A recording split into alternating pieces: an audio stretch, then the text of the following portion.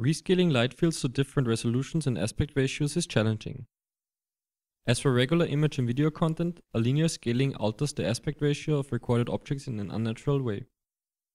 In contrast, image and video retargeting utilizes a nonlinear and content-based scaling.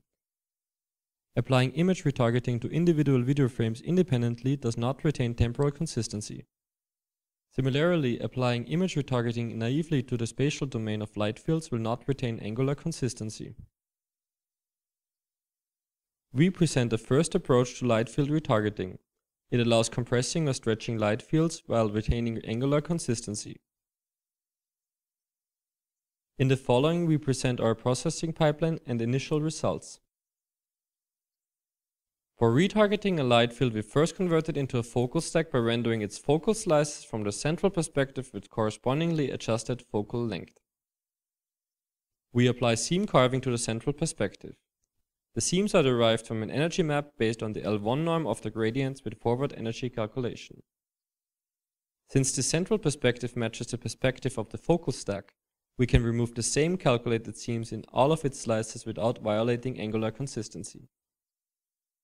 Removing pixels where the seams are cutting through out-of-focus regions in slices of the focal stack, however, causes deconvolution errors around edges during the reconstruction of the light field perspectives. Therefore, we avoid cutting seams through these critical regions.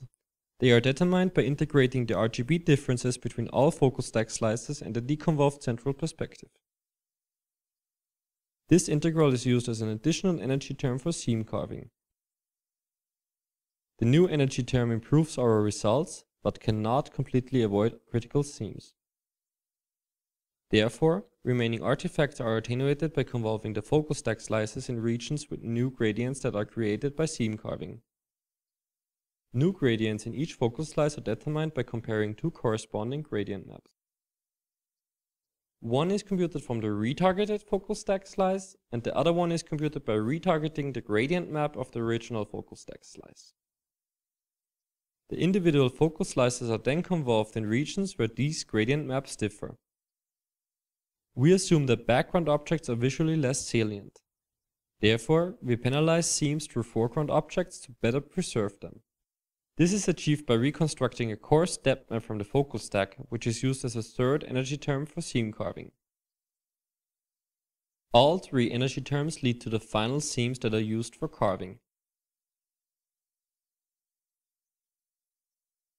The retargeted focal stack can be converted back to a light field by shifting and averaging its slices according to the desired perspective, and by deconvolving the resulting image with the perspective-dependent point spread function.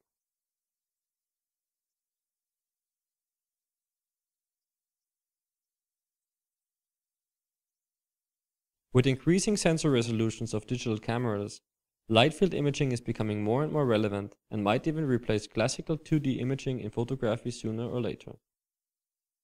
To our knowledge, we presented the first approach to light field retargeting.